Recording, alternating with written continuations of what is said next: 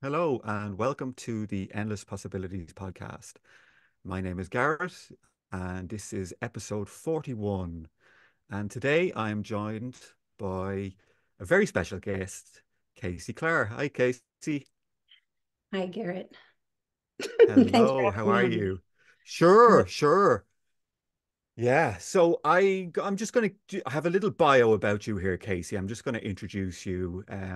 So Casey was born in Las Vegas in the 1960s. She was raised and spent most of her life there until the early 2000s when she moved to Los Angeles to study more closely with her spiritual teacher. At this time, she had been meditating, practicing and studying multiple decades and had herself begun the service of teaching. Her spiritual disciplines were beginning to culminate in Kundalini activity, and in 2009, she had an awakening. The awakening centered strongly in the out of body experience. She discovered that since childhood, she had been time traveling from future points in time, both in and beyond this lifetime.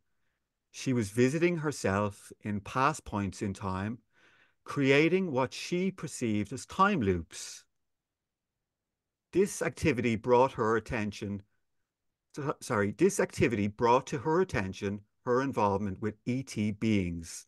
The ET beings brought to her attention her connection with crystals and the capacity to work with them for communication purposes. The skill had been laying dormant and was now newly being reactivated. It allows the crystals to act as an extension of her own consciousness, assisting her in acting as a transmitter of signals that are sent from one point in time to another point in time, our point in time to be exact. The signals are visual in nature. Through them, she is able to render visible the ET beings who are present, working through her with our planet. She is here to share to the extraterrestrial reality, the extraterrestrial dimension of human consciousness. Casey, what that last bit, just explain that to me. Which part exactly? I mean the extraterrestrial dimensions of human consciousness. hmm Well, right now, humans, Earth humans, are confined to their planet, Earth, Yeah. and that's what the third dimension is all about. When we graduate from the third dimension or third grade, seems to make sense to some people. When I say we graduate from it out into the fourth grade, out into the fourth dimension, dimensions four, five, Okay. and six are galactic space. That's where all the other planets are and life on all of the other planets. That's the extraterrestrial dimensions of our own consciousness. It's the rest of it, Okay. the rest of Okay. creation. Yeah. Wonderful. Wonderful. I can't wait to get into all of this. We're going to have a fascinating chat. So, Casey, okay, so let me just briefly explain where I came in contact with you. So, about 2010, so about 14 years ago, I became infatuated with the whole OBE phenomenon. I wanted to have out of body experiences. I bought every single book I could on it, and I came across a website called the Astral Pulse, Yeah. and I came across Casey, and Casey was making Hmm. videos about this phenomena and posting them before anyone was doing any sort of like spiritual videos or astral on YouTube. I think YouTube must have just only come out as well, Casey, at the time, right? Yeah. YouTube, I think, Shortly. came out sometime in 2008. And my Yeah. awakening happened in 2009. And I immediately started making the videos. Yeah. Perfect Yeah. timing. Perfect timing with Perfect YouTube. timing. Perfect timing. So I was watching Casey's videos and I started having my own OBEs and I kind of followed Casey on Facebook and then I lost kind of contact with her and came back in contact with Casey on the Tom Campbell My Big Toe forum.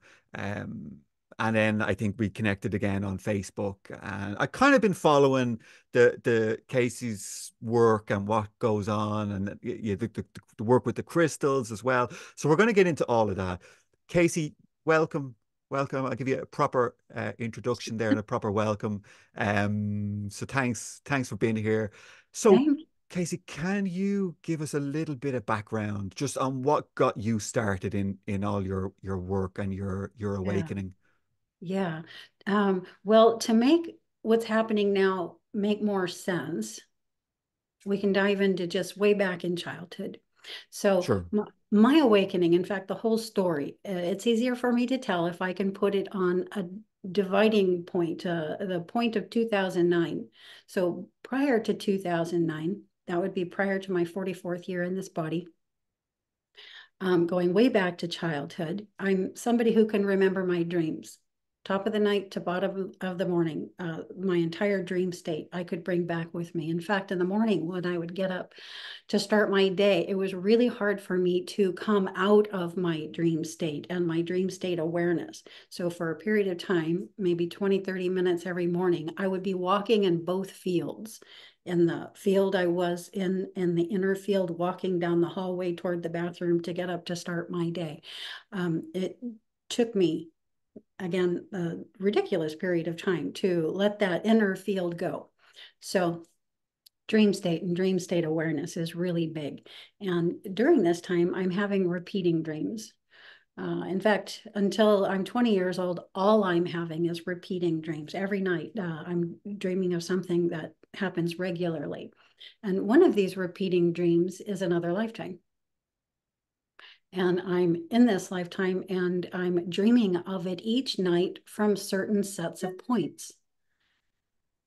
And the points that I'm dreaming between are never the same. Every night, it's entirely unique.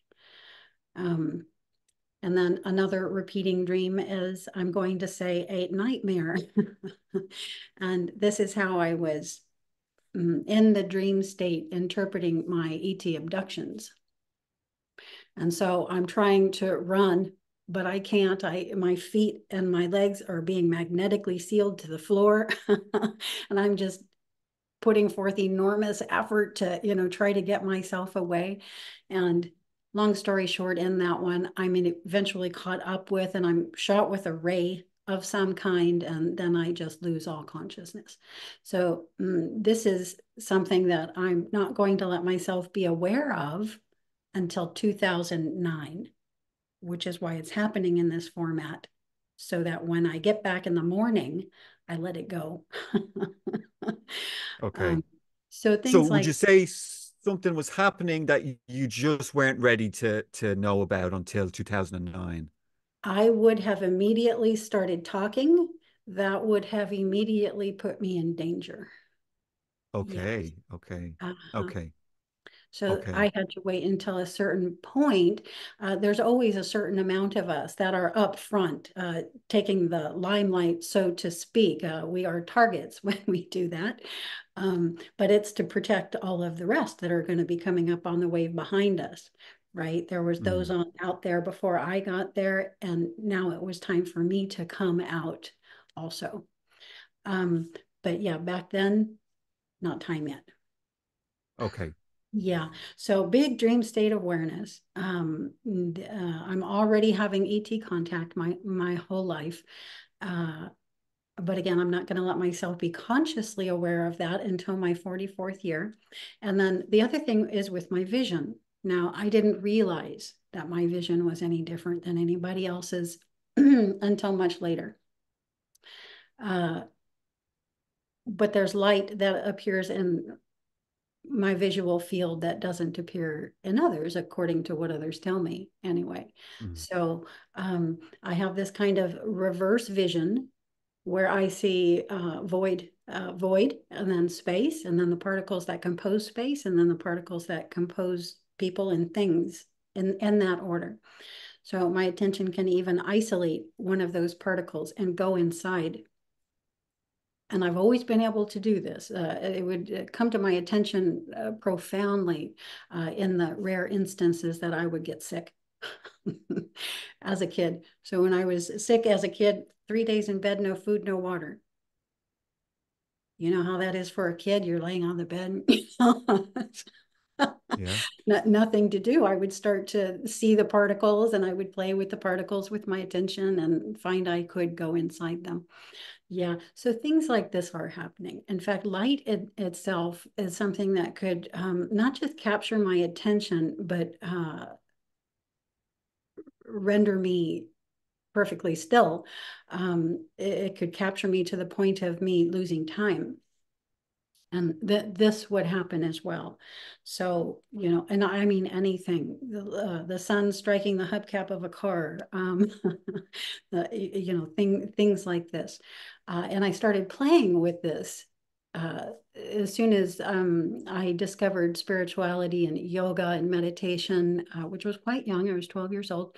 Uh, and I started playing with a practice called Tritak, which is conscious gazing. So I just took what was already happening and made it a deliberate practice.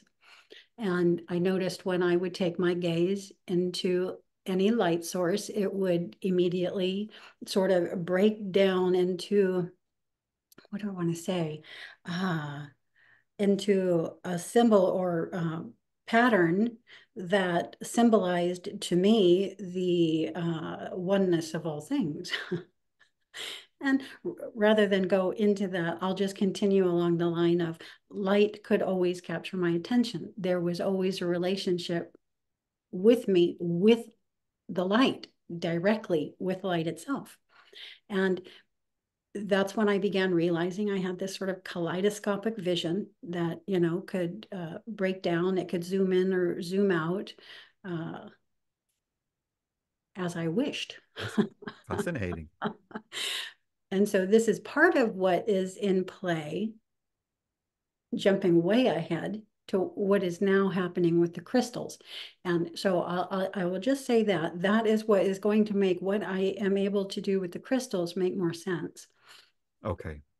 Okay, so then in 2009, I had moved to Los Angeles to study more closely with a teacher that was here. His name is Eric Schiffman. He's a yoga teacher, and specifically, he focuses his practice on meditation. And he was one of the few people doing that at that time.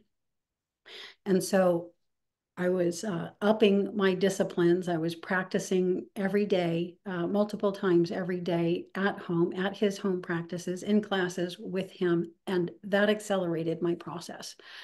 In 2009, I had the awakening. Now, I will say I'm a yoni and not a tantric. And so it really surprised me when the Kundalini occurred. Um, so a lot of people who are practicing yoga are knowingly practicing to bring out the Kundalini because their practices are more tantric. But mine Mm. weren't. They were Atma So, Vichara, self-inquiry. They were Brahmacharya. okay. Yeah. So more awareness based rather than experience and Going into energy negative space. based. Neti neti, not this, Okay. not this. Yes. Yeah. Okay. Yes. Okay. Mm-hmm. And so in 2009, it begins coming to my attention that in the night, strange things are occurring. So I begin waking in the middle of the night to electrical currents running through my body, full body. And it takes a while for this to stay at the front of my attention. But when it does, I start investigating it, just asking other people around me. Do you ever have anything like this happen? I had Yeah. no, Yeah. I had no idea what was happening. Yeah. And for me, that process was a painful process. I had what I call a top-down Kundalini awakening. So it was the crown chakra that my attention went to first. And this is why I say I had a top-down awakening. I think that everybody does. I think the energy comes down into the system, but then it hits Muladhara and Pulls it unwraps up. the coil, so to speak. Yeah. Yes, but I was aware right from the beginning. As soon as it hit the top of my head, I was aware. So that's how I was able to go out of body every night during these processes. One, but I wasn't allowed to go out for a couple hours because I was made to view in physical space what was actually happening to my body during this process. So I witnessed the entire restructuring of my physical system, which was to my conscious state of attention and human central nervous system painful. It And Casey, was that the Kundalini that was rewiring it, and you were witnessing what was going on at nighttime? It was. And the ATs are involved in this, by the way. This is another part that a lot of people aren't aware of and leave out. But okay, so the OBE is involved because your consciousness expands out beyond 3D physical space. Okay. Hmm. And I would be on Yeah. board craft on the table. Um, Bright white light at the crown of my head scans my entire body. And that's what this is. This is a light that is scanning and reading my entire physical system. Um, and as soon as the light would scan, there was an energy, and bilaterally, it would begin clearing my body, starting with my feet, synchronous with my feet, my crown. So it would work from the crown down toward the perineum and from the feet up toward the perineum. And that whole process, in the process, it literally felt like my And bones were being Casey, broken and reset. Yeah. was the light, because okay, because we've both been around Tom Campbell, right? And Tom Campbell Mm. will say something like, the light is your metaphors and the ETs are your metaphors. And for me, I didn't have the light. I had more like the vibrations that you were experiencing. I would wake up with them going from the tips of my toes all the way to the top of the head, up and down the body, right? But Right. I didn't really equate that with Kundalini at the time. Actually, I didn't even know what Kundalini was at the time when I was having it. So do you feel that the prelude to OBE with the vibrational state, is that the Kundalini energy, the vibrational state? Mm. Because it feels similar to me, right? They're just in In this different. In a Yeah. sense, yes, and in a sense, no, depending on the experiencer themselves and how they are going to conceptualize it for themselves. So, Okay. a lot of spiritual seekers are going to conceptualize that with Kundalini just due to what they've heard of Kundalini Yeah. in the past. It's like, oh, there's a match. I've Yeah. got that concept. Yeah. Because how do you even conceptualize something like that? It's shocking. It's and Yes. and and my central nervous system wasn't the same for years. In fact, I shook. I was very very nervous, very on edge. If I started vocalizing this, especially, my whole body would Mm. start to shake. I would have to sit on my hands. Um, My ears used to start ringing when I'd speak about it to people. I'd get this ringing and whooshing noise, and it would feel really strange to talk about it. Yeah. yeah, yeah. Well, that's the energy or the higher beings coming in. So you may have some potential channeling options there if that were Okay. happening to you when you Okay. Well, began to speak.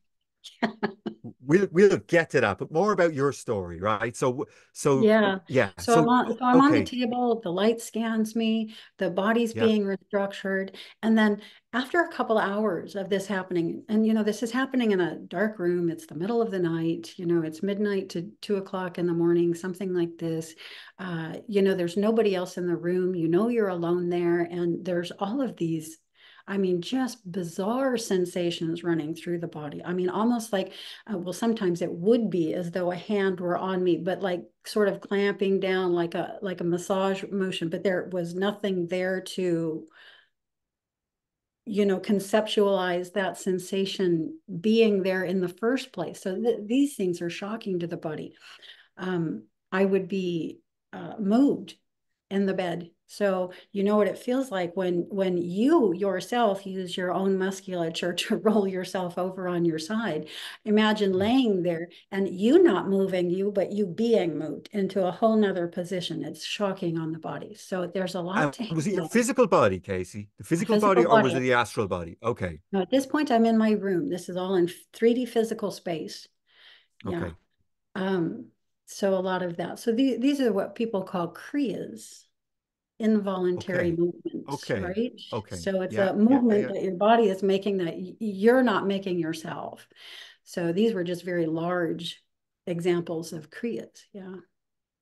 Okay, and the Kriyas were so okay, so let me just get into the mind of Casey going through this experience of having a Yeah. Kriya in bed. And was the mind filling in the Kriya with the idea of like a being doing it? Because I've done this, right? I've felt energy and gone, oh, that has to be like energy beings doing stuff in my head, and because I just Mm. didn't have the answers. Not yet. Not yet. Okay. Because a really interesting thing happened. When the crown opens first, your normal systems are shut down. So my cognitive faculties were different than normal.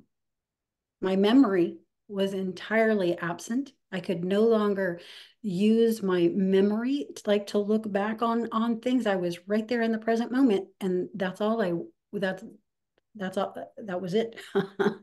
Mm, So there was my awe. There was my central nervous system on fire. I'm going to say at this point, I'm not experiencing fear, or if it is there, it's way in the back seat. There's mostly awe and extreme curiosity. And again, the central nervous system, the body having its own experience of what was yeah. happening. Yeah. Yeah. It seems to be completely separate to the awareness. I had a family emergency last week with involved one of my children, and it was pretty serious. But what I took from it was the consciousness was unaffected by it, remained completely calm. No fear, no nothing. Whatever was going to happen was going to happen. But my body really, really like for the last 4 days now. I've been exhausted. Feels like my body's been through a traumatic experience. So the two seem to be completely different, right? The They body's are. still here in the physical reality. It's still the cells of the body are still susceptible to the environment around it. The body is They a go on living high alert. entity having an Yeah, experience of its own. I generally refer to it as the central nervous system, but we could yeah, easily call it the body. Even the independent cells, and I will say independent consciousness cells because they are conscious living individuals, entities, mm, have their own experience of what's going on here as well. It transfers into what they're experiencing as their reality. And so all mm. of this is coming in. Yeah. So then, yeah, the OBE starts. I have two missing time experiences that lead into this. So following myself being aware of the electrical currents happening in the middle of the night, and finally waking up in the morning and letting myself remember that it had actually happened. Uh, I go to sleep one night and I laid myself down, closed my eyes, and literally what seemed to me 5 minutes later, I opened my eyes and it was morning. Nothing happened in between. It blew my mind. At that point, I had no ground. I was standing on no ground at that point. That blew my mind totally. But I guess not entirely totally because they did it to me again, not the next night, but the night after that. Okay. Yeah, and then following these two missing time experiences, the OBEs start, and one of my very first OBEs is an abduction, or what people call an abduction. Uh, but first, I'm feeling somebody in my room, I've experienced that. Yeah. and this is the first time I'm aware they're coming right down into my room. And I'm feeling that I can hear the person. They're running down to my feet, and I can feel them pick up my feet, and they're stretching my feet away from my body like way long, like giving me a shavasana adjustment. You know how you would adjust somebody in shavasana, Mm. and then it run over to the crown of my head, and I could feel them like doing something there, and then run over to my feet and pull it way wrong. So I'm being helped out of body. It takes a little bit of this happening and me not going into fear over it before I realize I'm in the etheric version of my room and not 3D space. Mm. And I can see him. And he's an indigenous Indian boy, maybe 15 years old, dark skin, white loincloth, white sash in his hair, jet black hair. Um, and I'm like, who are you? He comes over to my ear and he says, my name is Mesahari. I'm like, Wow. Mesahari. I'm like, oh my God, I heard a name. And I'm like, repeat the name. And I'm repeating the name because I wanted to bring it back with me Yeah. into physical space. And I'm like, where are you from? I'm like thinking my room. What I'm asking him, what's he doing in my room? But he tells me the planet he's from. That did not make it back with me, but it started with an S. Yeah, and it was very likely Sirius. But in that experience, two of him were present. One is the younger boy that I was talking to, and one is a 22-year-old boy. And there's an interesting story. That it looked identical, save the age. And I find out later that that's actually the same entity who actually incarnated into two different lifetimes in the same body. I had them both there at the same time Mm. in this Wow. experience. Yeah. And then Wow. following this, the tractor beam locks onto me. Now, this is what I'm always trying to run away from when I'm a little girl, right? The tractor beam locks on. I'm getting abducted. I'm getting literally suctioned out of my body. I'm going up into the corner of the room there, and I'm screaming down at myself for help, and which was always my MO, to scream through for help. And then it's just too much for my central nervous system. I literally pass out right there on the ceiling. And then a moment later, it's like, boom, I come right back into full consciousness. Mm. In the craft, I know I'm in the craft. I recognize the experiences having happened my whole life. I'm on the table and I'm like going, oh my God, oh my God, it's really happening. And then I shoot myself the message, whatever you do, don't open your eyes. I would never let myself open my eyes in that particular experience. Now, many entities come from me. I've been on the table. I can't even tell you how many times in how many different craft. It's specifically these beings that caused this effect in me. And I still don't know why, because I still can't open my eyes, but I have started to make some breakthrough.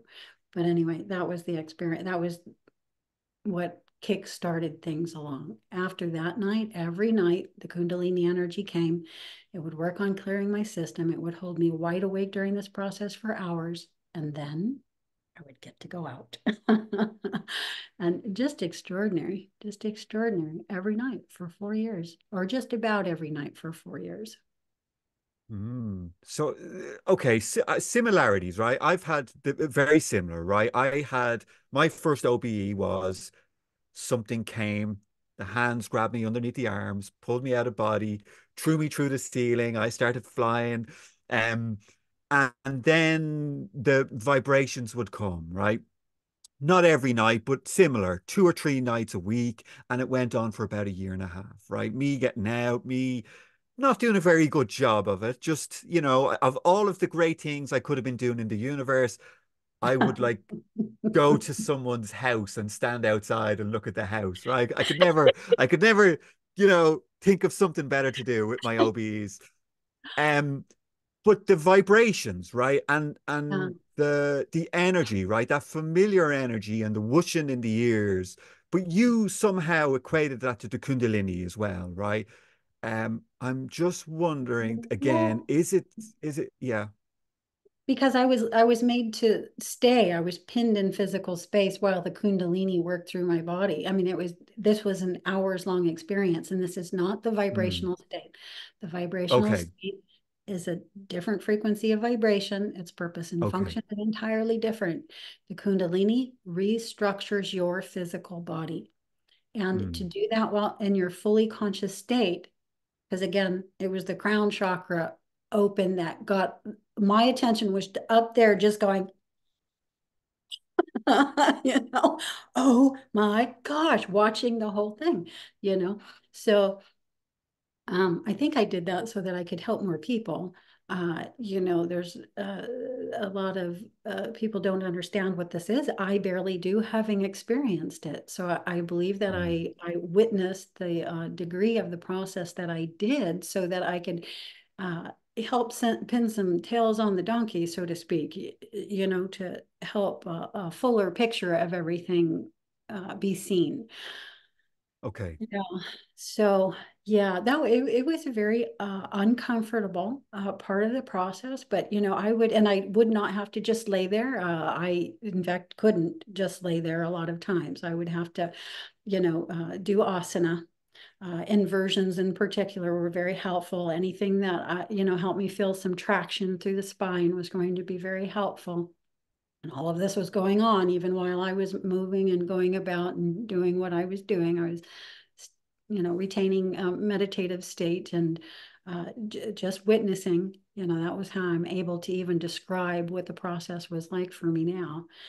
Yeah, so that's different. Now, before you start going out of body and the vibrational state comes on, I was big into the vibrational state.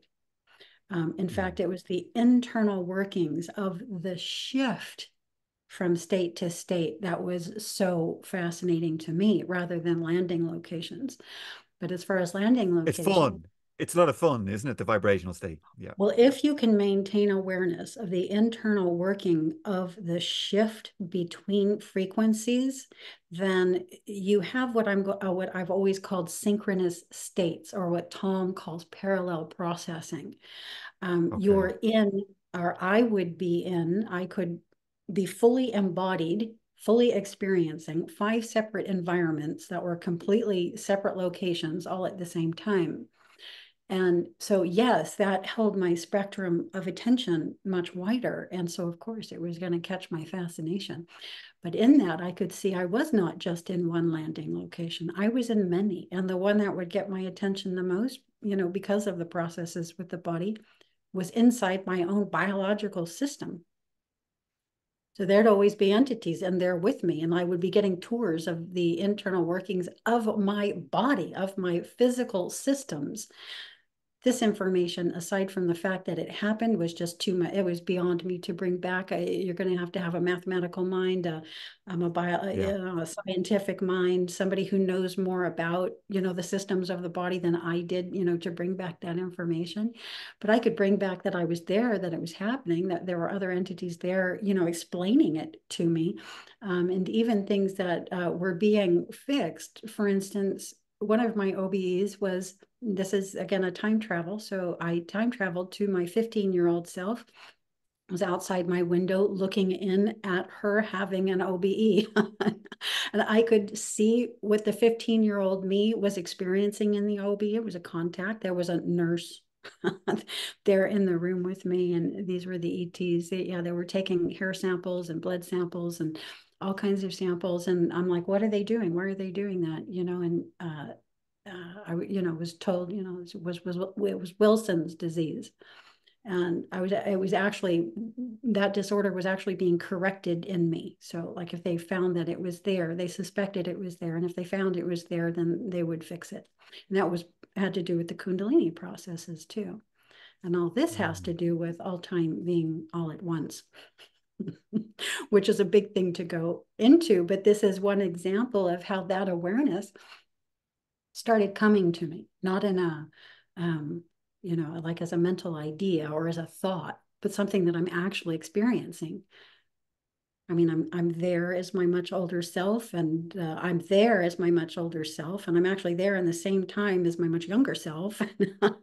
So, yeah, one moment in time in which all of that was happening. We discern that linearly as different points in time, but in the experience you're having, all of those points in time are occurring at the same time, so Yeah. all at once. And so, it began working into my system that that's the reality of it. Wow. So there's a lot going on, Casey. There's a It lot. was, yeah. Okay. So where do we go from there? Okay, so following 4 years of these processes, it came time for that to complete and me to go on to the next new leg of the journey. And you mean the Kundalini to complete its journey? The Kundalini had completed its work. Okay. There was no longer a need for me to be going out so much. my attention was already mostly on the inner fields, and they needed me to be in physical space now because now our service was in effect. So you don't just have this happen and not find yourself in service. And so now it was time to go out there, and I experienced a bit of depression then at this point. Not And because I Casey, sorry, you refer to them as they, right? Who's they? my entire inner networking of beings within my soul complex. Okay. And are they experienced as individuals or like a group entity that's working through you or guiding you? Both, but very much so, as you can see in the photos that I'm going to show you. In fact, let's go ahead and put those up now while we talk. Okay. Um, And these are I'm fascinating. I'm I'm able to discern and fragment the beings into their individual selves. And I will take my mirror off because so I'm Yeah. not sure if you're able Yeah, to I see. mean, I was looking at some of these in the email you sent me, and it's just incredible, incredible. So these are a group of beings that have been working with you. Yeah, I'll just say that real quick that we're seeing here just a tiny fraction of the beings that have come through to date, and they do come through a crystal, Isa, a very specific crystal. Mhm. Um, but roughly 400 to 500 of the beings have come through so far. And it's my understanding that as many as 2,000 will come through before this leg of the journey is done. Okay, okay. So Yeah. okay. So just go back to you were going through a little bit of depression. What came next, Casey? Yeah, I had to work my way through that. And it took me a few years. But during those years, mm, they were an important few years because the fundamental basis of my service is the unconditional. And that's when I started being clear on that. Los Angeles is a place where there is an enormously large population of homeless. Mm, And what I did was I went out and I started taking care of them. I was out there myself. I'll just go ahead and say at yeah, this point I was going, yeah, I was throwing the world away. I didn't want to be a part of it anymore. I didn't want to do anything conditionally. In fact, it actually broke me inside to even think of that. I couldn't go to work for pay anymore like that. And especially because I'm a caregiver, it's like, how am I supposed to charge for yeah, that? yeah. So the whole idea of the unconditional was coming through at this point. So I had gone out into Los Angeles and was just living out of my car and taking care of homeless. And they were just everywhere. Just you, and this is not an understatement. There's no 2 feet you can stand on in Los Angeles and not see them everywhere. And it's interesting to me because I never did. I did not realize that until that moment. So I started feeding. I'm a medical caregiver. I was treating wounds. They would often be in fights, and there's Mm, often exposure wounds, and I would treat them and feed and clothe. And I had a variety of areas that I would go to. And during that time, I had already started writing, but I would write about these concepts as well. And I started a project called the 1111 Project. And I tried to garner support and will bring this to people's attention that this was happening and garner support for going out there to care for those ones that were most right in front of me. And that lasted for a few years. And until I ran it, I spent all my own money until I did it until I completely ran out of money. And then I had to go to work as a medical caregiver again. And the person that I found who needed my assistance happened to live in a place that was just ideal for the crystal work to begin. And this is where it actually started happening. She lived in a house high up in the Pacific Palisades that had just this gorgeous, stunning view of the ocean. And the sunrises and sunsets, through these windows, through this little room that I would be in. There was a little care room for me so that I wasn't sitting directly in her space when I was there. Yeah. Uh, and I would just sit there in the room. And it was, anyway, there were overnight shifts often. And I would be curled up in this little ball on this little love sofa with this little table in front of me. And I always brought Isa with me wherever I went. I was actually sent So out to find her years earlier. yeah, tell us how you came in contact with the crystal. What drew you Yeah, to the that crystal? was through an OBE, coming out of an OBE Can you one time. give us a picture of the crystal again in the background? That might be I can nice for just the. show you her, Yeah. Isa. Okay. It's just Incredible. a mildly citrine clear quartz crystal. Okay. And yeah, I didn't have any crystals. I wasn't a crystal So person. And I'm like, what go was out the and find draw? my crystal. And I was like, well, I'm in Santa Monica. I say Los Angeles, but I'm mostly around the Santa Monica area. Um, the crystal shops everywhere. I mean, it's just everywhere. You can't round a corner without coming in contact with a crystal shop in that area. And so, and it wasn't big on my mind. It was just like anything, you wake up, you log, and you sort of remember it when you do. And every now and again, I would find myself walking by a shop and I would go in and I wouldn't see anything. It actually took me years. But then one day I walked in a shop and there she was. I knew her right away. I picked her up and she immediately gave me her name, Isa.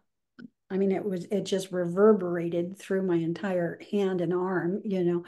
And I'm like, Isa. I'm like, that's an interesting name. I've never even heard that name before.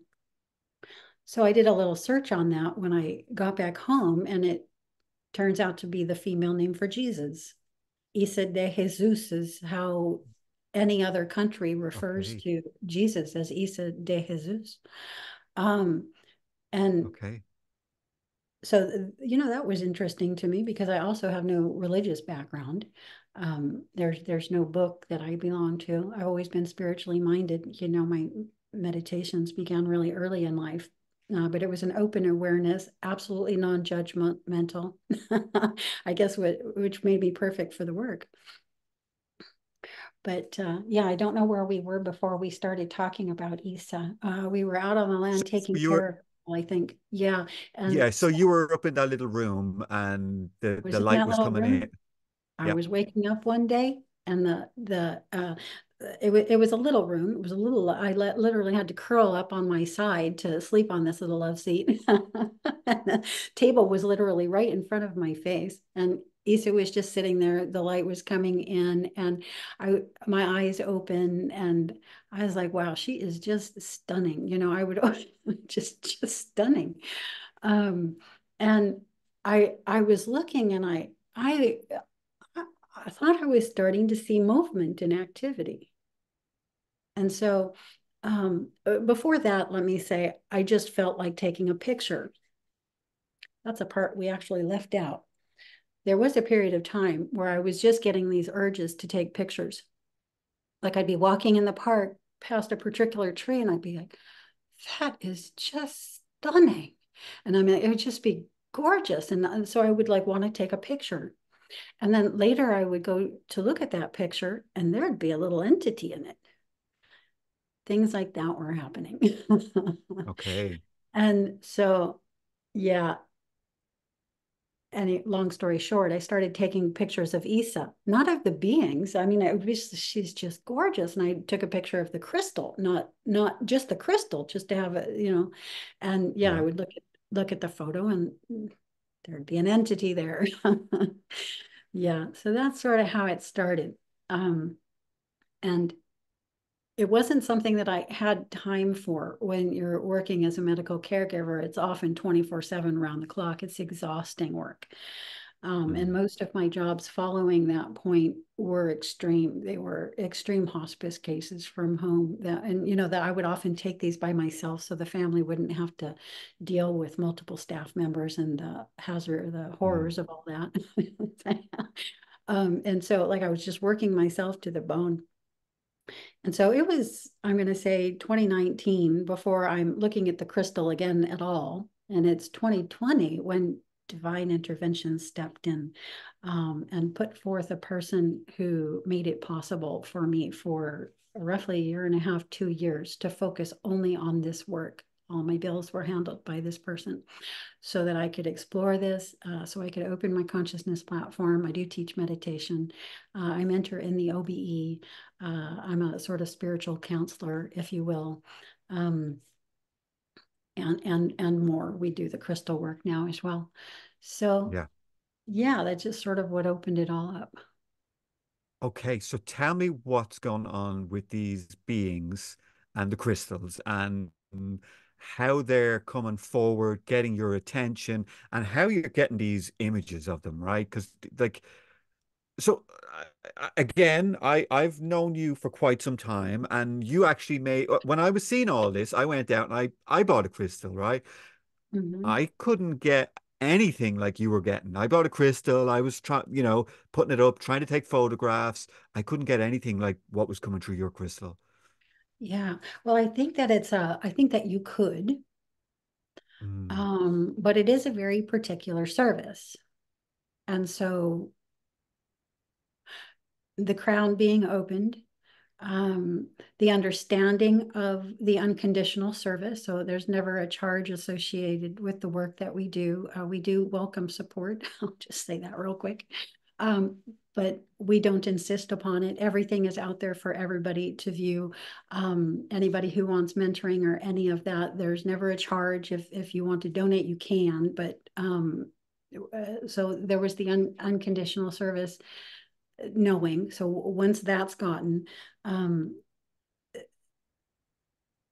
well, there's actually there's so much involved in this. It would be really hard for me to like break it down. So I'll just say that open crown, unconditional service, and then being willing yourself to be of service. So there's entities, beings working with us through any service such as this. And there has to be a certain willingness to work with those beings. So that was why I was having all of the experiences that I was with the ETs prior to this, was to prepare my system for being able to work with the ETs, and not just a few. In my case, it's hundreds, if not thousands. okay. And Casey, who are they? That's a really good question. And where So do they come from? Where do they reside? And what do they want with us Earthlings? we hmm,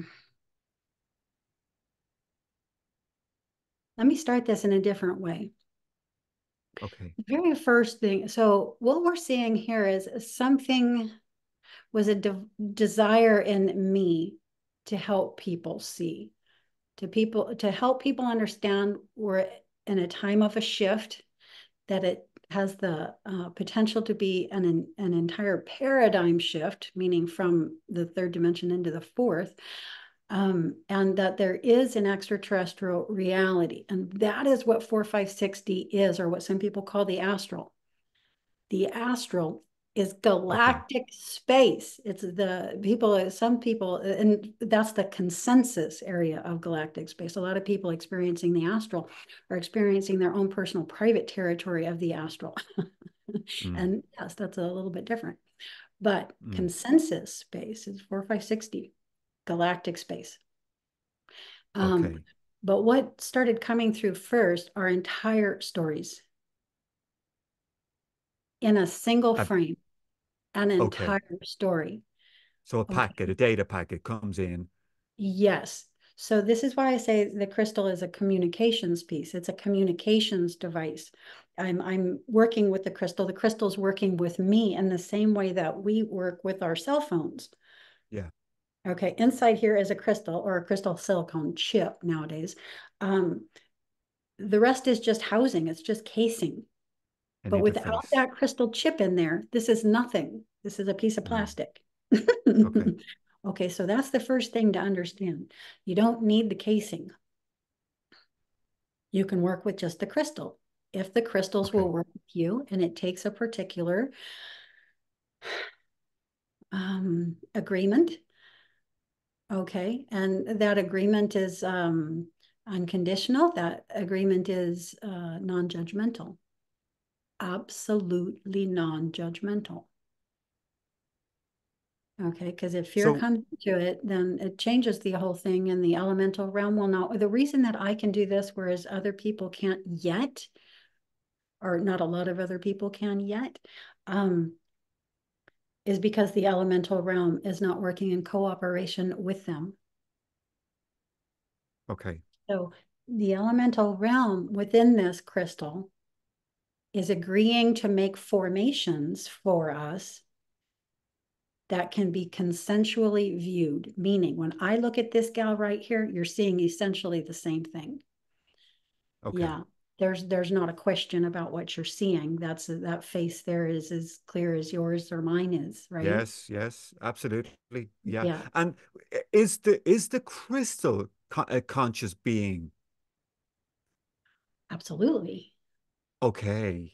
As is Okay. So everything. it has its own individual, unique consciousness, and it's willing to open itself up as a portal to somehow link you and these be astral beings, right? Or ETs. Yeah. Okay. So this is a consciousness, and Yeah. I am evidenced by a structure. I am a Yeah. consciousness evidenced by a structure. Yeah. And Yeah. the consciousness of this crystal is agreeing, and my consciousness is agreeing to merge. So we actually merge consciousness. Yeah. I'm And I'm familiar with doing it, even my with vision's going to start to yeah. change if I start to do it. But my vision will become Okay. kaleidoscopic. When we Okay. merge, my vision alters, my brainwave frequencies alters. Okay. And all of this allows me to let in information beyond the beta brainwave spectrum.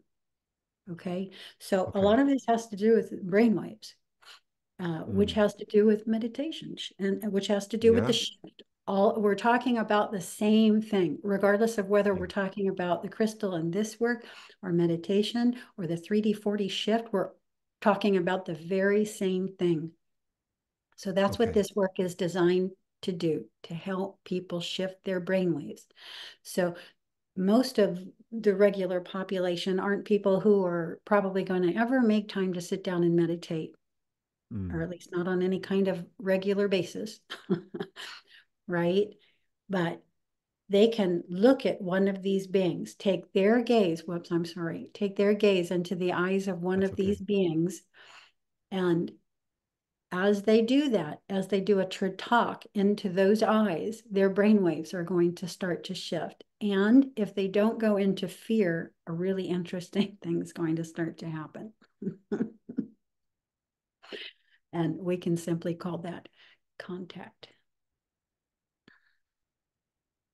You can't stay 3D separate in 4D space.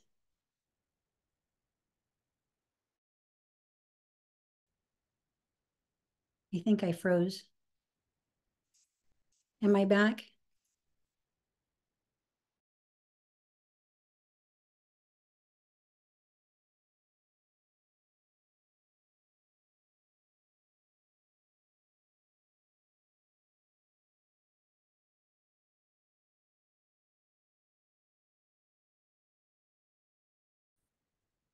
Garrett did.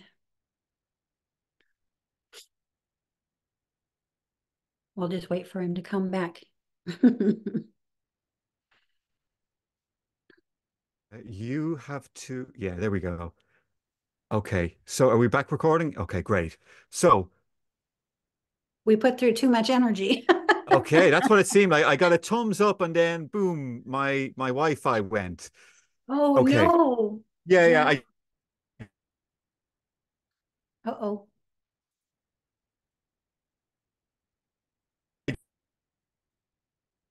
Are you there?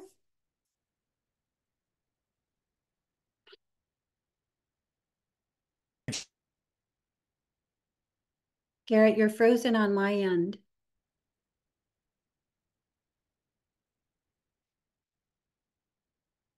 I just had to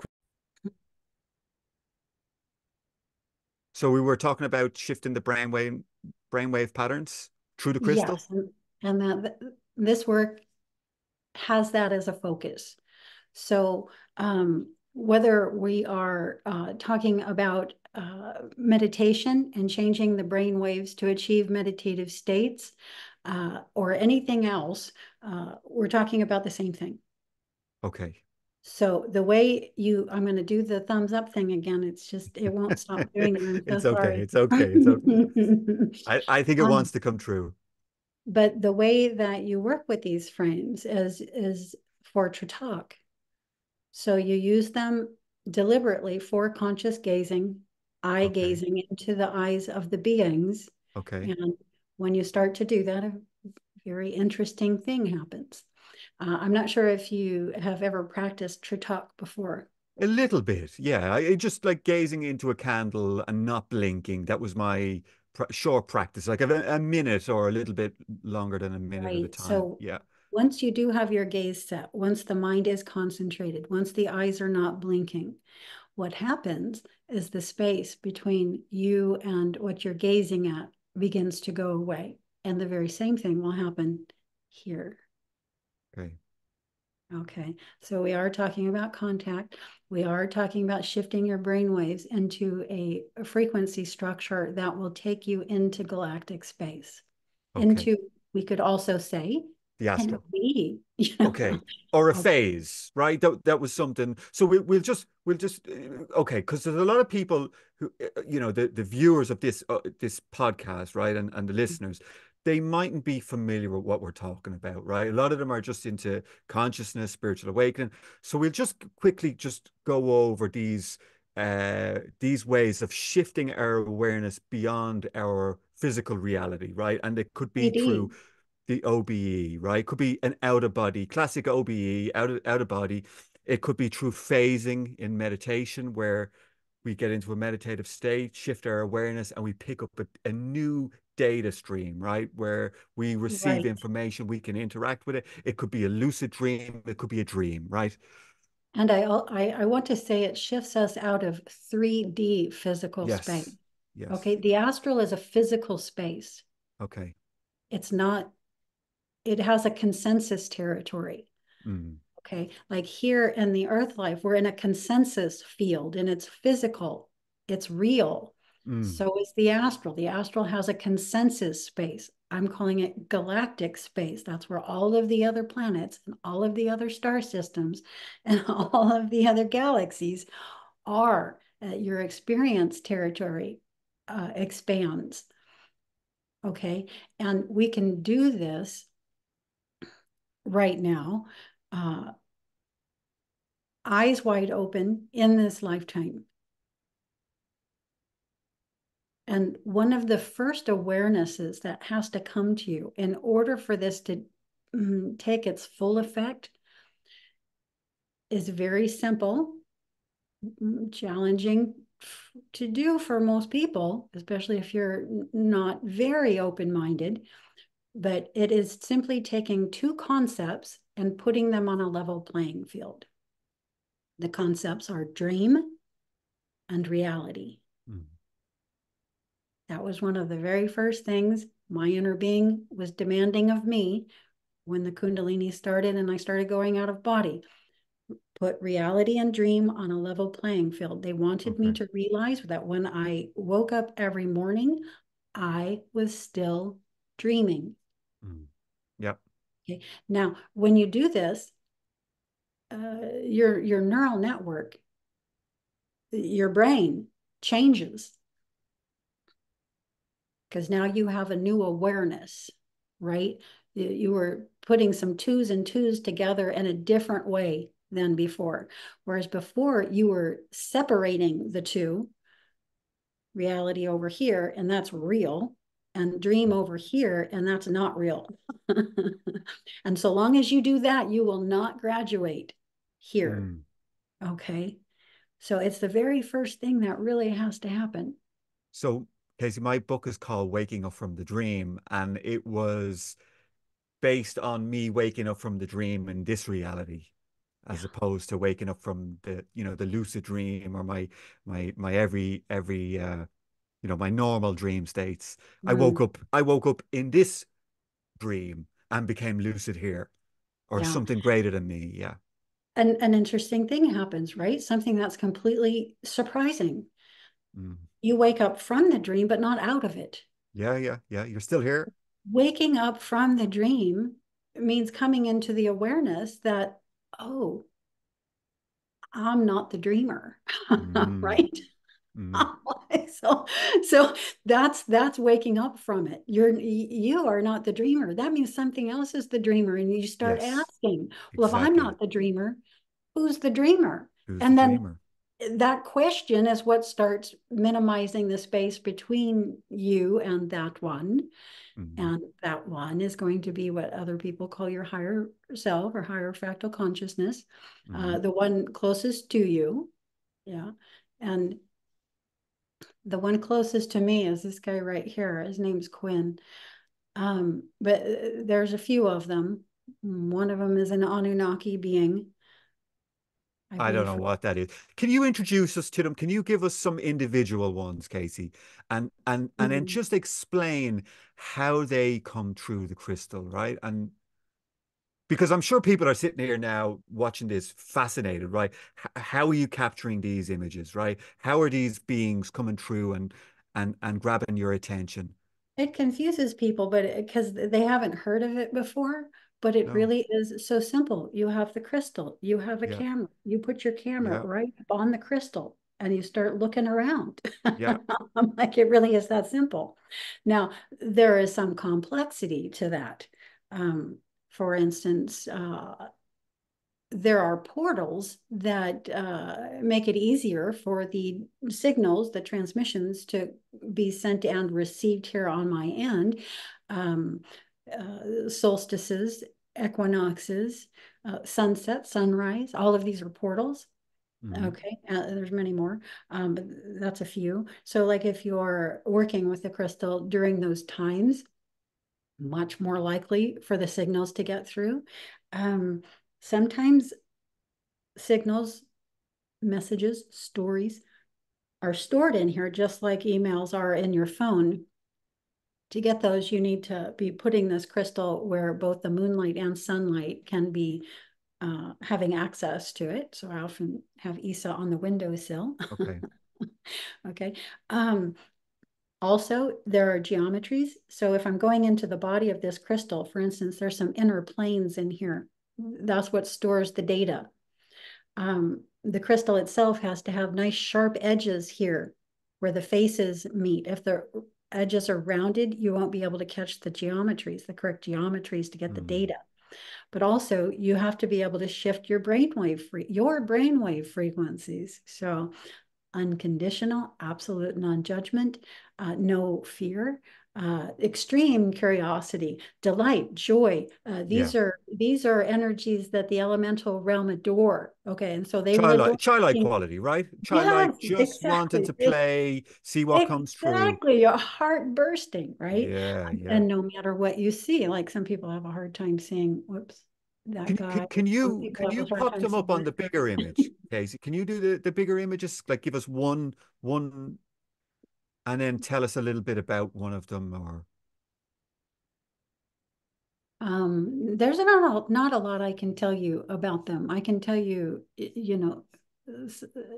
very little. I'm going to say that.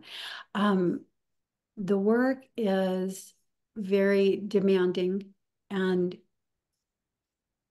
do I have them the right way? Yeah, I have them yeah, the right. yeah, yeah. You have to move, shift to your So this is left. Shaw. Okay. Mm. Nobody has trouble seeing Shaw. So we like putting him up. Um,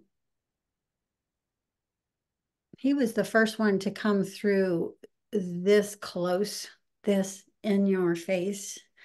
And he is Yael. If you ask me, he is Yael. Um, that's a race of beings who were created between a race of grays and humans. They're hybrid. I don't know much about them myself, but I know I have contact with them because that's from the OBEs. Mm. Some of the beings actually have communicated with me in the OBE. They come into the OBE. Okay. Hmm. And okay, so what do they want? What's like did they come to teach? Did they come to pass on information? Is there any gifts that they give? I mean, do they always turn up with a certain form, or are they formless? Do they come just with awareness? I have so many questions. They very much have form. Okay, They have bodies just like us. They live okay. in galactic space. Do they live I in a physical reality to them, or is it It is a 4, 5, or 6D physical reality. Yes. okay? 4, 5, 6D is galactic space. Here, we're just, right now, we're in galactic space. Earth is in galactic space. We're in a galaxy. Mm, We're just locked on the planet. yeah, And there's a reason we're locked on the planet. tell me. Let's do a talk on that one day and really blow some people's minds. So there's many ways to conceptualize our planet, right? A lot of people like to conceptualize it as a school, Yeah. right? But there's other ways too, right? A Prison. prison, yeah. I know a lot of people see it as a prison. Yeah, Well, when you're locked in somewhere, yeah, right? Okay, light cased in form, right? yeah, So yeah. you would see that because you can't get out of this form. You can get out of this form, Yes. you just aren't. And you always find yourself back in this form, right? That's my experience. You You can can get out, shift. but yeah, You're in a lot of different forms. All of the beings are all of my different forms. They are who and where I am looking like elsewhere, right? Some of them are friends. They're not all me. Some of them are friends. Um, I I dropped the ball there. okay, no, it's fine. Anyway, right? So we're in a prison. Oh yeah, there's many ways to conceptualize being here. Okay, okay, So okay. yeah, so if you were to look at it that way, as we're in a prison, um, you can't get out of a prison that you don't know that you're in. Mm, All right. So the beings coming here to show us that there is a larger space, that there is life elsewhere, will bring more to your attention that you're stuck here. You can't even get off the planet, yeah, right? yeah, And you might yeah. start wondering about why that is, Okay. right? Aren't these just things that, well, why? Yeah. I And mean, if you genuinely ask yourself, a genuine answer will start to come. The first two things that we have to do is figure out who we are and mm, why we're here. mm, Until we do these two things, we're going nowhere. And okay. so this is what these guys are this is through me, this is what we're coming to do. We're coming to be in your face. Okay. So we're in this karmic cycle, this wheel of life and death back in, we do a life, we're back in again. We're in this karmic wheel of thinking the same thing. So Yes. let's make it more personal to ourselves, because when we look at it as life and death, a lot of people don't even believe there is anything else after death, but it just makes it bigger and Mhm. out there and over there. Let's bring it right here. Yeah. We're in this wheel of thinking the same thing. Yeah. Yeah. All right. And we have to identify the thought or thoughts that are pinning us here. Now, a Okay. lot of those are going to be conditionally constructed thoughts, judgmentally constructed thoughts, right? Thoughts that bring us down into the nether regions. Mhm. All right. Yeah. All of that pins us here. Yes. Yeah. Everything that we think, everything we feel, let ourselves feel, any energies that we let run through our body. For instance, if we're letting the energy of judgment run through our system, that pins us here. Mm. Okay. So your work is to open people's eyes, right? So these beings are coming through, right? We can clearly see that look to me that has a face, that has eyes, that has a mouth, that has a nose, and it's showing itself through this crystal, right? You're capturing it, you're having communication with it. Is there messages that come through with the images? I can do that. I don't have Yes. time. I Okay. haven't had time yet. Okay. Um, so it's continuous. It's a lot just to do this work, and this is just one Hmm. part of our platform. Okay. Yeah. And So could the we, spiritual counseling is another, the meditation yeah. is another, Zooms are another, the making of the videos is another, the website is Oh, another. I listen, mean, and I have nobody to help me, I, not build any of it or yeah, yeah, anything. So it's yeah. all 100% me. So I Um, just don't have time. I can either do the crystal work and get the pics out for people to have contact with, or I mm, can just stop that and me make it selfish. Start connecting. So far, while we have been doing all of the major work, bringing the beings through in the format that you see here, it's been more important for me to connect with my dream state. So I have been bringing back dreams daily for years now while I do this. Now, there is a next leg of the journey, and that's so we started with the formations. okay. The information is forthcoming. That means I need to open my vocal channel. And I am somebody who practices silence on a regular basis. So that has not been easy through my system. I don't use my voice much. You're doing a good job today, Casey. Oh, good. um, I've been having to use it more, since the work has started, obviously. But, on a regular basis, I might not speak for days. I might not use my voice.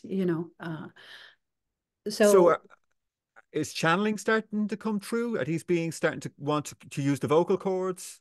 I am a channel, but Okay. because I was resistant to that, I don't, I'm not consciously resistant to that. I'm consciously wanting that to happen so much.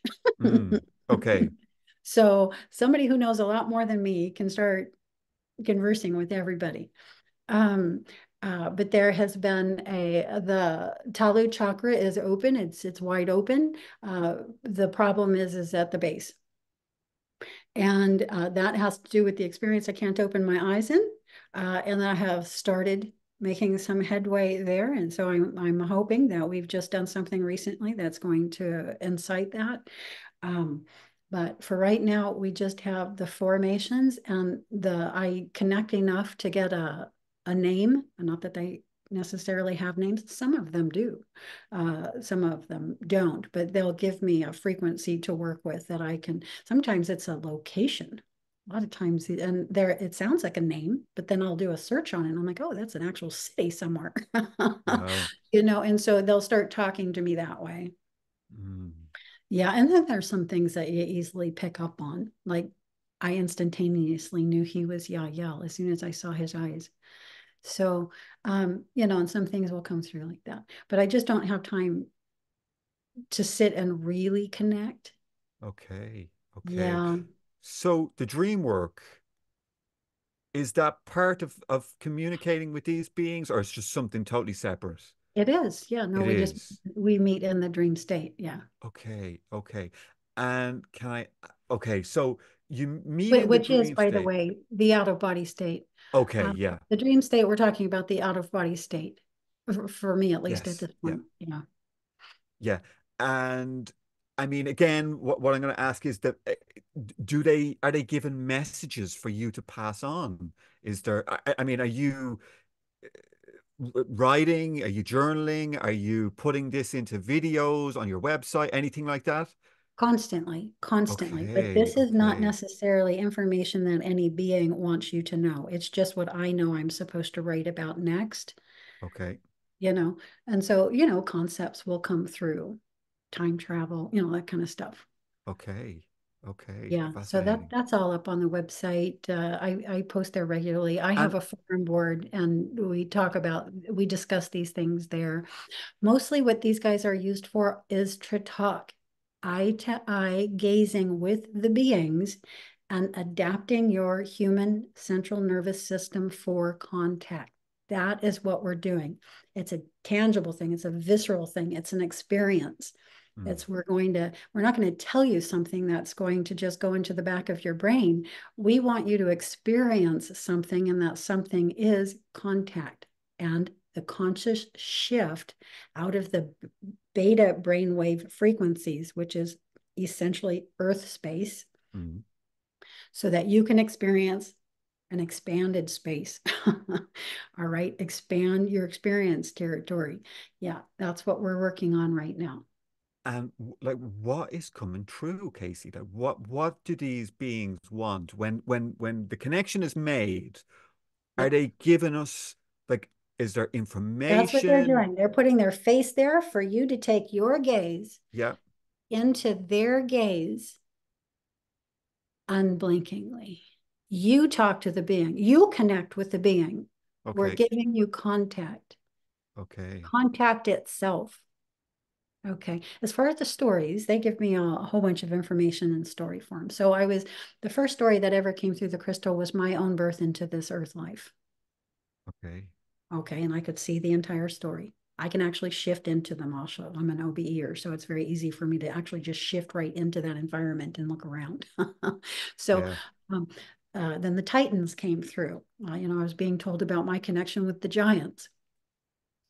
Um, Indigenous Indians with Sasquatch, Yeti came through, telling me my connection there. In fact, my first OBEs, the beings that come down into my room for a long time were only Indigenous Indians, not local, very clearly not local Indigenous Indian, but all Indigenous Indian.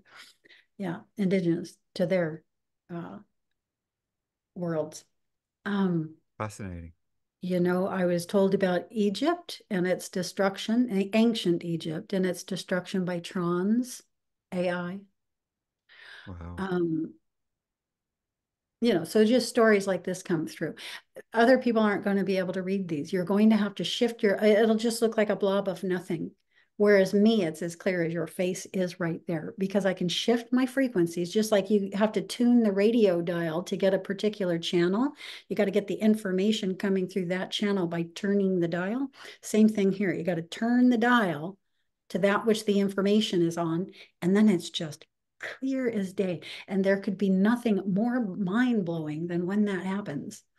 Because at first you knew you couldn't see anything. It just looked like a blob of nothing. And it's like, how did I not see that? You know what I mean? It's And where unbelievable. are you seeing this, Kate? Is this in the mind's eye? Just give me No, it's in the picture. in the crystal, Just and like through the picture, right? what you're Okay. seeing here was a tiny bit. Like imagine on this entire backdrop, one particular point, just a little tiny pinprick. Mm. I went into that pinprick and blew it up for you. Yeah.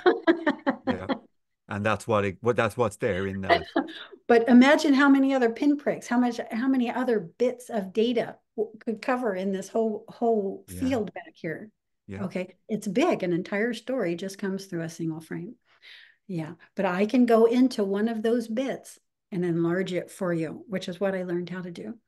Wow. And can you give us just a few more, a few more, put a few more images up of the Sure. beings?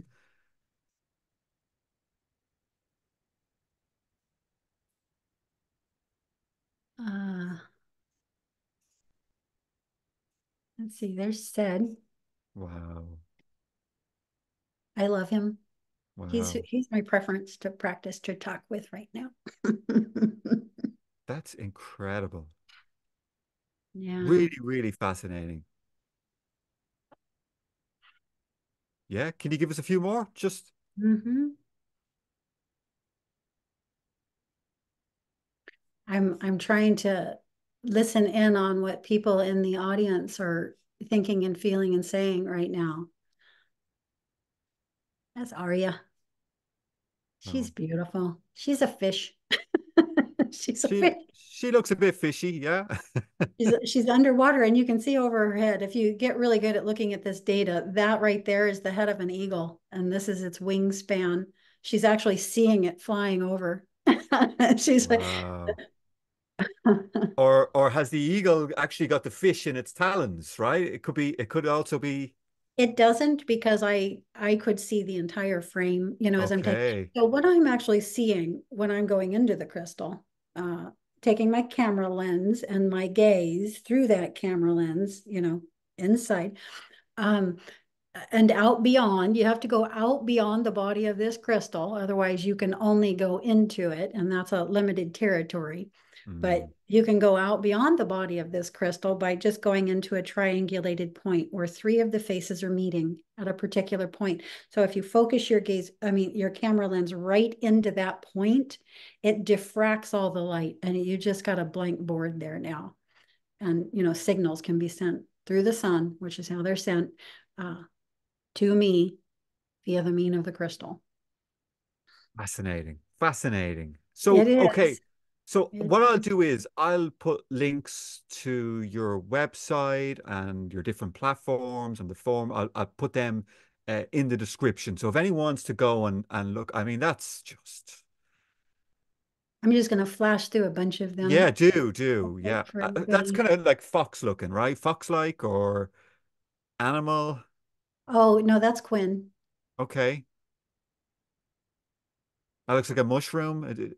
That's Mirror. Just because I have her so low, she's actually a duck-like species.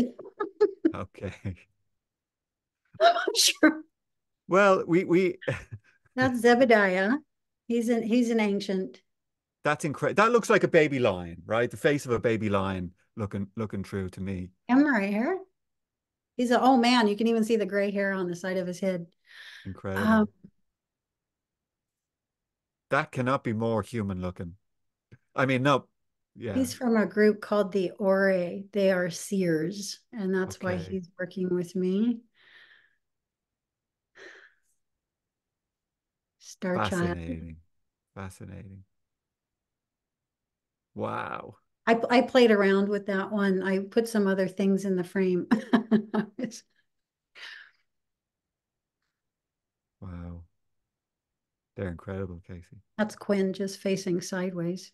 Wow. And can you catch the same being in different angles of the crystals? Like you could come back a week later, look around and catch the same being. Uh, Most of the signals that I'm catching are coming through the sun, going out beyond the body of the crystal. That's not data stored in the crystal for me. So the beings can embed themselves as data in the crystal, and I can find them and then go Okay. like that would Yeah. be like you dialing somebody's phone number. Yeah. So visually, I would find their data point, in the crystal, but then and that would tell them that I'm calling them, and then they could come through live. So Wow. there are live calls, there are live contacts that are happening. Wow. Yeah. So Yeah, it's just fascinating. think of it just like a phone. Sometimes they called and you weren't there, and so they left a message, and you have to go into your voicemails. Sometimes that happens through the crystal, and then sometimes they're calling and it's live. You're there, you can answer the phone, and you're both there. So both of those Incredible. things happen, and yeah, it's extraordinary when it does. This was my favorite, right? I saw this one in the package you sent me with all the I was just like, wow, that's incredible. It's a cute little guy who just recently came through. Fascinating. Move out of the way. We can't leave out keys. Wow. I mean, Keys have to be shown. yeah, that's just incredible. I mean, Yeah, that's a we're really good one where you can actually see the light refraction from the crystal, as yeah. well as keys. Yeah. So I mean, so have you brought these to like experts, like and okay, so straight away my mind goes to someone like Tom Campbell, right? And have you Yeah, have I you tried to shown? tell him what I was doing, but it's his mind is working in another direction because he's helping people with something else. Yes, I understand that. Yeah, Yeah. his mission is very um it's all around the model and science base. But I mean, these are you can't deny that there's something is coming through these crystals, right? And they have facial structures and they Especially yeah. if you will allow yourself to gaze your Hmm. eyes into their eyes. Then there's no doubt because you're going to be starting to experience the contact. And it's much like when the Kundalini comes through. There is an energetic shift you will feel through your body when this happens. Everything softens. You Mm. know, your mind softens, your eyes soften, you know, you start to glow a little, or at least I do. Or you may feel your fear, you know, and back out of it, Yeah. you know. Yeah. Some of them are going to be more challenging to gaze at than others. But Okay. and some will start to back off as soon as they feel something enter their territory. Yeah. Yeah. Yeah. Yeah, they'll, you know, have the thought this isn't right, or there's Yes. something evil happening, or you know what I mean, they'll collapse down on it.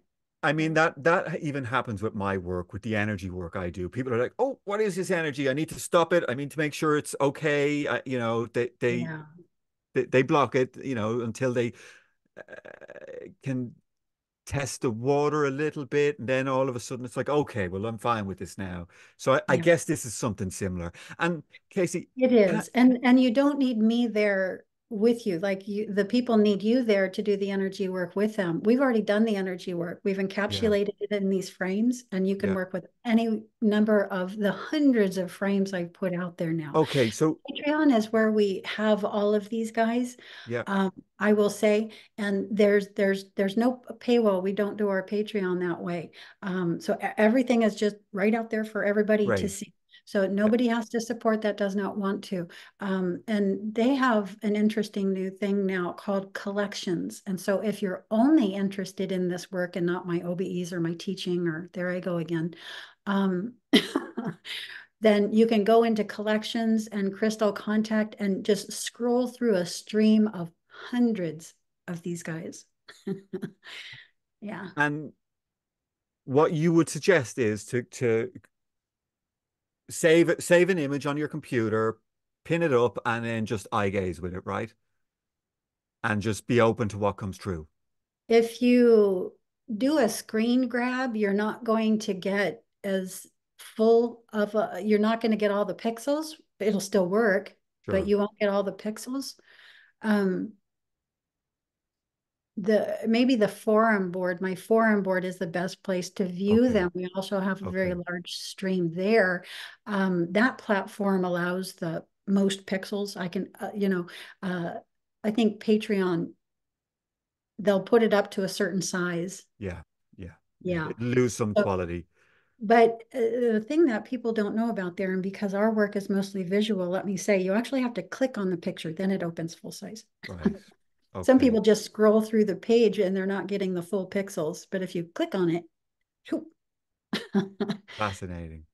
So I'll put all the links to the Patreon, the message boards, your website, your YouTube, and people can explore. Yeah, Um, please.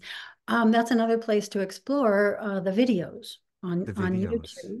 Absolutely. So I'm redoing the streams at present, but there is one video right now with 50 of the most lifelike that you can scroll through. And I'm working on a compilation called The Crystal Work Explained that step by step takes you through everything that I can think of to say. And once I'm out of things to say, I'll put all of the clips together in a single compilation, and that will Wow. have many scrolls of many hundreds of the beings when that's done.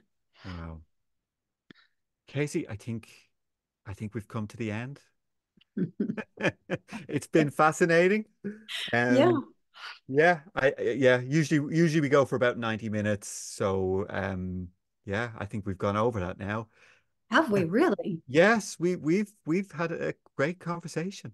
Thank you very Good. much. Yeah, You are welcome. it's been amazing. I mean, I'm just so fascinated by what's coming through. I've always been, right? I got my own crystals. I started doing this a couple of years ago. Didn't get any results like you did, but yeah, still. You can though. Sure. Um, yeah, you can. Yeah. And what you'll get are the storyboards as well. You know what I mean? But if you look into them, you might be able to see where an eye is coming out at you. Yeah. Yeah. And if you zoom into that, maybe even just crop it right there, you'll start to see its face. Yeah, maybe sharpen it up a bit and color it up a bit if you didn't get enough, so you can see it better. And that will let you know it is happening and you can pursue it further if you wish. Yeah, I just ran at that. I was just like, what is that? Yeah, I can see the sales of crystals going up because I mean, this has been fascinating. And then we had a lady on 2 weeks ago called Kristen Kirk, and the end of the conversation, she had a huge big crystal sitting beside her, and it Crystals was are wonderful. fascinating. Yeah, it was Yeah. fascinating. Okay, so Casey, I guess we better wrap up on that note. Thank you very much for being with us. Thank you, Gareth. No problem, Casey. And thank you to all the viewers and listeners. Thank you guys. Take care. Bye bye.